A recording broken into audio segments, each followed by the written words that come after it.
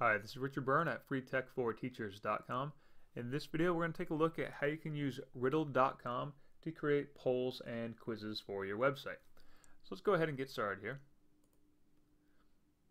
And I'll just sign into my account.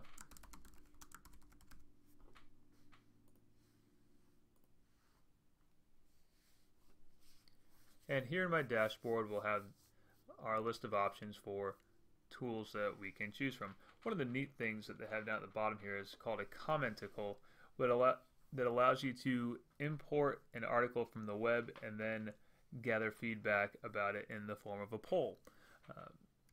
What we're going to do here is just a simple opinion poll. I'm going to put in a cover image, so I'm going to select my intro and then upload an image. I'll just use a picture of my dog here. And our poll title will be, are you a cat person or a dog person? Now let's go to option 1, and again we can upload an image, and so I'll upload another image here. I'll do a picture of a cat, and we can say cat person, and I'll do option 2, and we'll upload another picture, and again I'll upload the picture of the dog, and we'll call it dog person, and then we'll do option 3, which is both. Now if you have an image of a cat and dog on your Facebook account, you could import that, or if you wanted to do a stock image search, you could do that, but for now let's just leave it as blank and we'll say both. Now click next,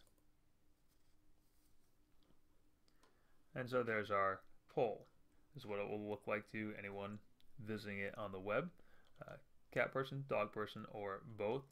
We can play around with the color scheme a little bit if we want to. Also play around with our font if we want. Now let's go ahead and publish this. And so you can have people take your poll in a lot of ways. You can get them to just simply go to the link that's assigned to your poll. You can share it on Facebook or Twitter. You could also embed it into a blog post or website just by copying that code that's provided and then pasting it into a blog post, just like you would do with a YouTube video or any other third-party content that you're going to display in your blog or website. So that's riddle.com. Nice way to create quizzes and polls to display on your blog or website.